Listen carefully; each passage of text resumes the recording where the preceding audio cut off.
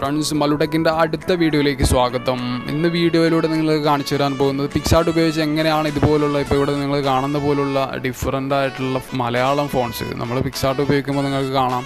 English font ആണെങ്കിൽ അതിൻ്റെ ഷേപ്പും ഫോണ്ടൊക്കെ മാറി വരും. പക്ഷെ നമ്മൾ എന്തെങ്കിലും മലയാളം ടൈപ്പ് ചെയ്താൽ എപ്പോഴും ഒന്നുകിൽ ബോൾഡാവും അല്പം, അല്ലെങ്കിൽ അത് പഴയ പോലെ തന്നെ അവിടെ ഉണ്ടാകും. മുമ്പത്തെ പിക്സാർട്ട് ആണെങ്കിൽ നമുക്ക് അതിൽ ഫോണ്ടൊക്കെ ആഡ് ചെയ്യാനുള്ള ഓപ്ഷൻ ഉണ്ടായിരുന്നു, TTF മലയാളം ഫോണ്ടൊക്കെ. പക്ഷേ ഇപ്പോൾ അതിനുള്ള ഓപ്ഷൻ ഇല്ല, അതൊക്കെ പെയ്ഡായിട്ട് മാറി. അപ്പോൾ നമുക്ക് പ്ലേ സ്റ്റോറിൽ ലഭ്യമല്ലാത്തൊരു ആപ്പ് ഉപയോഗിച്ച് എങ്ങനെയാണ് ഇത് ചെയ്യുന്നത് നോക്കാം. ആപ്പ് ലിങ്ക് ഞാൻ ഡിസ്ക്രിപ്ഷനിൽ കൊടുക്കുന്നതായിരിക്കും. അതിന് മുമ്പേ നിങ്ങൾ വീഡിയോ മുഴുവനായും കാണുക. ഞാൻ ഷോർട്ടാക്കിയിട്ടാണ് വീഡിയോ ഇടുന്നത്. എങ്ങനെയാണ് ചെയ്യുന്നതെന്ന് കൃത്യമായിട്ട് മനസ്സിലാക്കുക. ഞാനിവിടെ പിക്സാർട്ട് ഓപ്പൺ ചെയ്തിട്ടുണ്ട് ഫോണിൽ. ഇതിപ്പോൾ ഞാൻ ആ ആപ്പ് ചെയ്യുന്നതിന് മുമ്പേ ആണ്. ഞാനിപ്പോൾ ഇവിടെ നമ്മൾ താഴെയുള്ള ഏത് ഫോണ്ട് എടുത്താലും ഞാനൊരു മലയാളം അവിടെ കോവിഡ് എന്ന് ടൈപ്പ് ചെയ്തിട്ട് ഞാൻ ടൈപ്പ് ചെയ്തത് ഒരു ഡിഫറൻറ്റും കാണുന്നില്ല. ജസ്റ്റ് ഏതെങ്കിലും ഒരു ഫോണ്ട് എടുക്കുമ്പോൾ അത് ബോൾഡാവുന്നല്ലാതെ വേറെ ഒരു ഡിഫറൻറ്റും കാണുന്നില്ല. അപ്പോൾ നമുക്ക് എങ്ങനെ ചെയ്യുന്ന നോക്കാം. ഇതിനായി നമ്മുടെ ഫോണിലേക്ക് നമ്മൾ APK എഡിറ്റർ എന്ന് പറയുന്ന ആപ്ലിക്കേഷൻ ഡൗൺലോഡ് ചെയ്ത് ഇൻസ്റ്റാൾ ചെയ്യേണ്ടതുണ്ട്.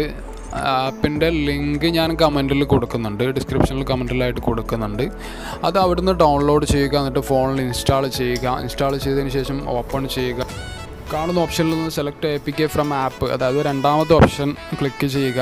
അതിൽ നിന്ന് നമ്മുടെ ആപ്ലിക്കേഷൻ തിരഞ്ഞെടുക്കുക, അതായത് പിക്സാർട്ട്. ഓൾറെഡി ഇതിൽ നമ്മൾ പിക്സാർട്ട് ഇൻസ്റ്റാൾ ചെയ്തിട്ടുണ്ടല്ലോ നമ്മൾ പ്ലേ സ്റ്റോറിൽ നിന്ന്. അപ്പോൾ ആ പിക്സാർട്ട് അതിൽ നിന്ന് സെർച്ച് ചെയ്യുക. അപ്പോൾ താഴെ ഭാഗത്ത് പിക്സാർട്ട് എടുത്തതിന് ശേഷം അതിൽ സിമ്പിൾ എഡിറ്റ് രണ്ടാമത്തെ ഓപ്ഷൻ ക്ലിക്ക് ചെയ്യുക. അത് ചെയ്യുമ്പോൾ നമുക്കതിൻ്റെ ഫയൽസൊക്കെ കിട്ടാൻ തുടങ്ങും. നമ്മളെ ആപ്ലിക്കേഷൻ്റെ ആ ഫയൽ കിട്ടിക്കഴിഞ്ഞാൽ നമ്മൾ മുകളിൽ കാണാം അസറ്റ്സ് എന്നുള്ളത്. അസറ്റ്സ് ഫോൾഡർ ക്ലിക്ക് ചെയ്തിട്ട് അതിൽ നമുക്ക് ഫോൺസ് എന്നുള്ള ഫോൾഡർ കാണാം അതിൻ്റെ ഉള്ളിൽ.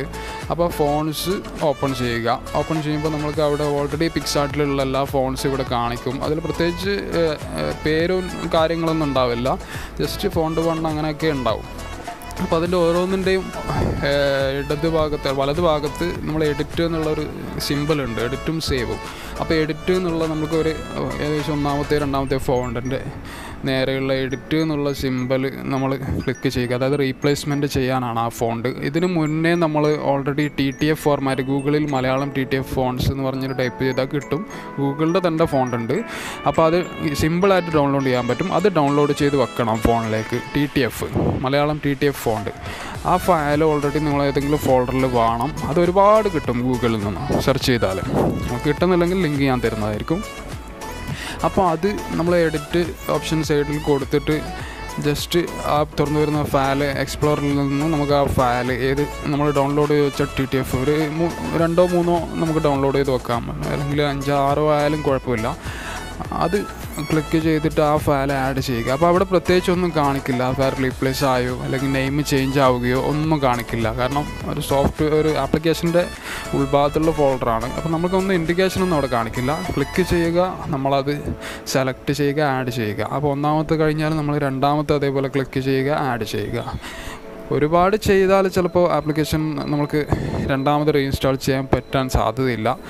ഒരു മാക്സിമം പോയാൽ അതിന് ശേഷം നമ്മൾക്ക് ആഡ് ചെയ്യാനുള്ള ഓപ്ഷൻ ആപ്ലിക്കേഷൻ്റെ ഉള്ളിൽ കിട്ടും. ഇവിടെ നിന്നൊരു 4 or 5 നമുക്ക് ഇൻസ്റ്റാൾ ചെയ്യാം, റീപ്ലേസ് ചെയ്യാം. ആവശ്യമായ ഫോണ്ട് ആഡ് ചെയ്ത് കഴിഞ്ഞാൽ നമ്മൾ താഴെ ഒരു സേവ് എന്നുള്ള ബട്ടൺ കാണിക്കും. ആ സേവ് ക്ലിക്ക് ചെയ്യുക. അപ്പോൾ നമ്മൾക്ക് ഇവിടെ അത് വർക്കിംഗ് ആവുന്നത് കാണാം. അതായത് നമ്മൾ സെലക്ട് ചെയ്തിട്ട് റീപ്ലേസ് ചെയ്ത ഫോണ്ടൊക്കെ ആഡ് ചെയ്തിട്ട് സോഫ്റ്റ്വെയർ രണ്ടാമതും ബിൽഡാവുന്നതാണ് കാണുന്നത്. കുറച്ച് ടൈം എടുത്തിട്ട് അത് നമ്മൾക്ക് കംപ്ലീറ്റ് ആവുന്നതാണ്.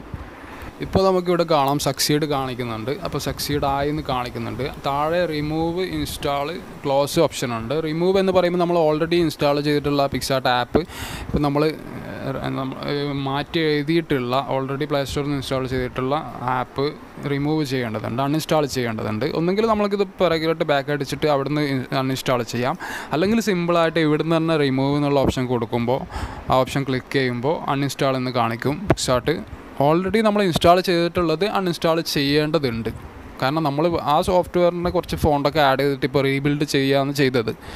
അപ്പോൾ അത് അൺഇൻസ്റ്റാൾ ചെയ്യുക, എന്നിട്ട് നമ്മൾ ഇൻസ്റ്റാൾ കൊടുക്കുക. അത് അൺഇൻസ്റ്റാൾ ആയിക്കഴിഞ്ഞതിന് ശേഷം അപ്പോൾ നമുക്ക് കാണിക്കും പിക്സാർട്ട്. അതേപോലെ തന്നെ പിക്സാർട്ട് ഇൻസ്റ്റാൾ ചെയ്യാനുള്ള ഓപ്ഷൻ. അപ്പോൾ നമ്മൾ അവിടെ നിന്ന് ഇൻസ്റ്റാൾ ബട്ടൺ ക്ലിക്ക് ചെയ്യുക, ഇൻസ്റ്റാൾ ചെയ്യുക.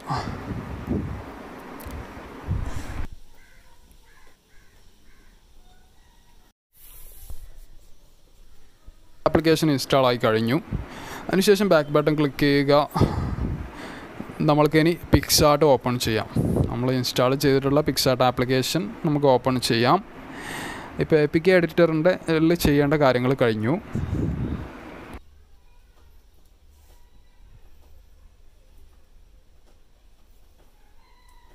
നോർമലി വരുന്ന പോലെ നമുക്ക് ക്രിയേറ്റ് ആൻ അക്കൗണ്ട് അല്ലെങ്കിൽ ലോഗിൻ, ഓൾറെഡി നമുക്കൊരു അക്കൗണ്ട് ഉണ്ടെങ്കിൽ ലോഗിൻ ചെയ്യേണ്ട ഓപ്ഷൻ അവിടെ കാണിക്കും. നമ്മൾ ഐ ഡിയും പാസ്വേഡും വെച്ചിട്ട് കൂളായിട്ട് നമുക്ക് നെറ്റ് ഓൺ ചെയ്ത് നമുക്ക് ലോഗിൻ ചെയ്യാം അതിലേക്ക്. അല്ലെങ്കിൽ അക്കൗണ്ട് ഇല്ലാത്തവരാണെങ്കിൽ ജസ്റ്റ് ക്രിയേറ്റ് അക്കൗണ്ട് കൊടുക്കാം. മുകളിൽ സ്കിപ്പ് കാണിക്കും. പക്ഷേ രണ്ടാമത് നമ്മൾ ഓപ്പൺ ചെയ്യുമ്പോൾ നമ്മൾക്ക് ഇത് ഒന്നെങ്കിൽ അക്കൗണ്ട് ക്രിയേറ്റ് ചെയ്യേണ്ടി വരും അല്ലെങ്കിൽ ലോഗിൻ ചെയ്യേണ്ടി വരും. ഇങ്ങനെ മുമ്പോട്ട് പോകാൻ പറ്റും. രണ്ടാമത് ഓപ്പൺ ചെയ്യുമ്പോൾ സ്കിപ്പ് ഓപ്ഷൻ അവിടെ ഉണ്ടാവില്ല. അതുകൊണ്ടാണ് പറയുന്നത് ആദ്യം തന്നെ ഒന്നെങ്കിൽ അക്കൗണ്ട് ജസ്റ്റ് നമ്മൾ ഇമെയിൽ ഐ ഡിയും പാസ്വേഡും വെച്ചിട്ട് ലോഗിൻ ചെയ്യുക. അത് ഓൺലി ലോഗിൻ ചെയ്യാൻ വേണ്ടി മാത്രം. ഇപ്പോൾ നമുക്ക് പിക്സാർട്ട് ആപ്ലിക്കേഷൻ ഇവിടെ ഓപ്പൺ ആയിട്ട് വന്നിട്ടുണ്ട്. നമുക്ക് ജസ്റ്റ് ഒരു പിക്ചർ ഇമേജ് എടുത്തിട്ട് അത് എങ്ങനെയാണ് നമ്മൾക്കിത് ഉപയോഗപ്പെടുത്താൻ പറ്റുക, എങ്ങനെയാണ് ഈ ഫോണ്ട് നമ്മൾക്ക് ഇവിടെ ഉപയോഗപ്പെടുത്തുന്നത്, ആഡ് ചെയ്യുന്നത്, ഫോട്ടോയിൽ ആഡ് ചെയ്യുന്നത് എന്ന് നോക്കാം. ആ ടെക്സ്റ്റ് ഓപ്ഷൻ, നോർമലി നമ്മൾ ടെക്സ്റ്റ് ചെയ്യുന്ന ടെക്സ്റ്റ് ഓപ്ഷൻ ക്ലിക്ക് ചെയ്തിട്ട് നമുക്കൊരു മലയാളം ഫോണ്ട്, മലയാളം വേർഡ് അവിടെ ടൈപ്പ് ചെയ്ത് നോക്കാം. ഒരു ഷോർട്ട് മലയാളം വേർഡ് ഞാനിപ്പോൾ അവിടെ ടൈപ്പ് ചെയ്യുകയാണ്. അതിനുശേഷം നമ്മൾക്ക് ഫോണ്ട് എടുക്കുമ്പോൾ താഴെ നമ്മൾക്ക് നോർമലി ഉണ്ടായ ഫോണ്ടുകളൊക്കെ അവിടെ കാണാം ഇംഗ്ലീഷ്. നമ്മൾക്കിപ്പം ഇൻസ്റ്റാൾ ചെയ്ത ഫോണ്ട് കിട്ടണമെങ്കിൽ അതിൻ്റെ സൈഡിൽ കാണുന്ന പിങ്ക് ആരോ ബട്ടൺ ക്ലിക്ക് ചെയ്യുക.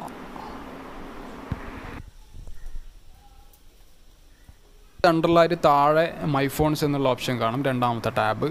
അത് ക്ലിക്ക് ചെയ്യുമ്പോൾ നമ്മൾ ഇൻസ്റ്റാൾ ചെയ്ത മലയാളം ഫോൺസ് ഇങ്ങനെ അവിടെ കാണാം. അത് ജസ്റ്റ് ഒന്ന് ചെക്ക് ചെയ്ത് നോക്കാം. നമ്മൾ അതിലൊന്നിൽ ക്ലിക്ക് ചെയ്യുമ്പോൾ നമ്മൾ ഫസ്റ്റ് ഫോണ്ടിൻ്റെ താഴെ വരുന്ന ഡിഫോൾട്ടായിട്ട് വരുന്നത് ഇനി ഈ മൈ ഫോൺസിൽ ഏതൊക്കെയാണോ ഫോണ്ട് കാണുന്നത് അതൊക്കെ ആയിട്ട് വരും. മലയാളം ഫോണ്ടിൻ്റെ ഡിഫറൻസ് ഇവിടെ കാണാം. കാരണം നോർമലി നമ്മൾ വരുമ്പോൾ ഒരൊറ്റൊരു മോഡൽ മാത്രമേ കിട്ടാറുള്ളൂ. അതിൻ്റെ ഡിഫറൻസ് നിങ്ങൾക്ക് ഇവിടെ സിമ്പിളായിട്ട് ഇതാണ്. നിങ്ങൾ മലയാളം നമ്മൾ ഏതൊക്കെ ഫോണ്ട് ആഡ് ചെയ്യുന്നു അതുപോലുള്ള ഫോൺസ് നമുക്ക് അവിടെ കിട്ടും. സിമ്പിളായിട്ട് അതിൻ്റെ ഡിഫറൻസ് നിങ്ങൾക്ക് ഇവിടെ കാണാം. പിക്സാർട്ടിൽ ഇതിന് മുമ്പ് നിങ്ങൾക്ക് ഇങ്ങനെ മലയാളം കിട്ടിയിട്ടുണ്ടാവില്ല. വളരെ മനോഹരമായിട്ടുള്ള മലയാളം ഫോൺസുകൾ നമ്മൾക്കിങ്ങനെ നമ്മളെ പിക്ചറിനും ഒക്കെ ആഡ് ചെയ്യാൻ പറ്റും, നോർമലി നമ്മൾ കണ്ടുമെടുത്ത ഒരു ഫോണ്ടിന് പകരം.